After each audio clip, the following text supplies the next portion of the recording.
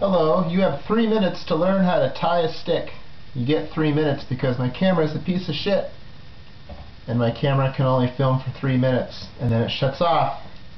It has nothing to do with the memory card. It has to do with the fact it's a crappy camera.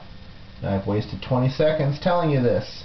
So this is how you put your tape on the handle of a stick. The first thing you do is you go on the top like this, and then you go around and around, and you do this, I don't know, 20 times.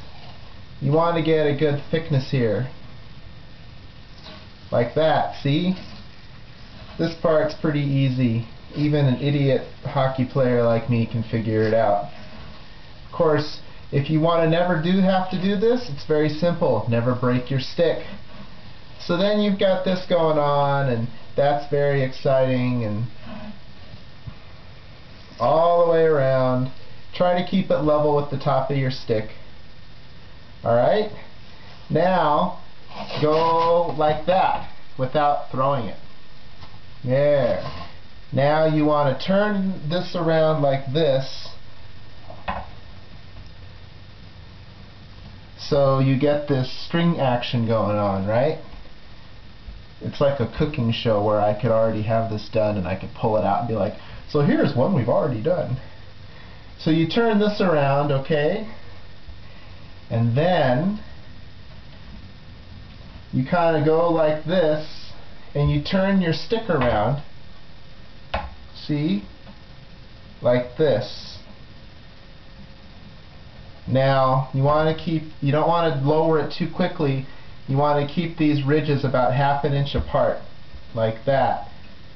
And they should be slightly going down diagonal, but maybe not a 45-degree angle because that's too much. So maybe a 30-degree angle, like that. Now, of course, you don't have to do this in 3 minutes because you don't have an inferior digital camera. And if you take your time, you can do a much better job. Now, you are just going to tape it the way you tape your blade and just bring it up, slightly overlapping until you get to the top. And I will not get to this in 3 minutes, but you have the basic idea. You try to make it barely overlap, and you'll notice that the little pieces of the stringy tape you made will be bulging through the stick tape, and that's good because that's what's going to help you have a grip when you've got your gloves on. So that's how you do that. And then put the tape over the top of the handle and you're done, and now in 3 minutes you have a stick with tape on it.